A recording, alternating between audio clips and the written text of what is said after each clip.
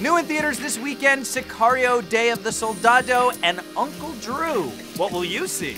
This is your weekend ticket.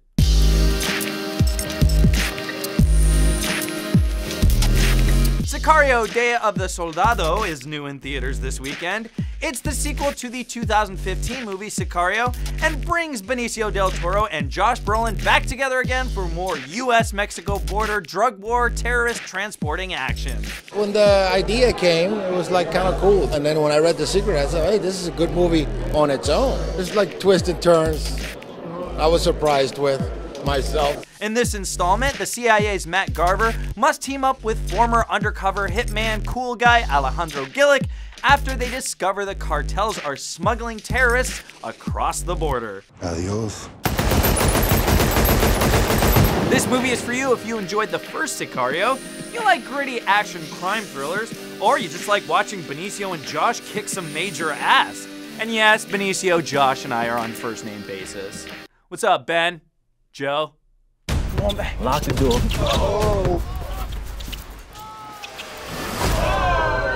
Uncle Drew comes out this weekend. Originally a character from the 2012 Pepsi Max campaign, NBA star Kyrie Irving takes Uncle Drew, a mythical, elderly, better-than-you at basketball street baller, to the big screen. When Dax, played by Lil Rel Howery, has to rebuild his team for the annual street ball tournament, The Rucker, he calls upon the skills of Uncle Drew and his crew.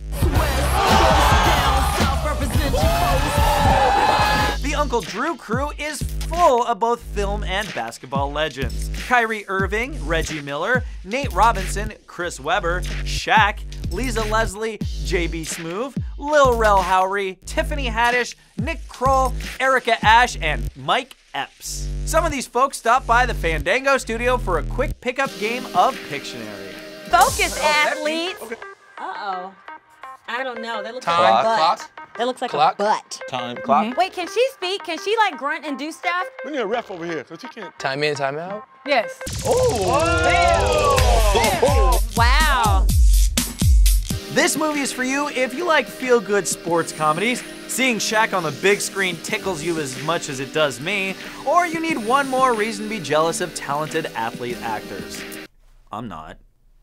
That is your weekend ticket. If you could play Pictionary with famous athletes or actors, who would you choose? And check back next week for a small film, Ant-Man and the Wasp. Now I'm gonna shrink.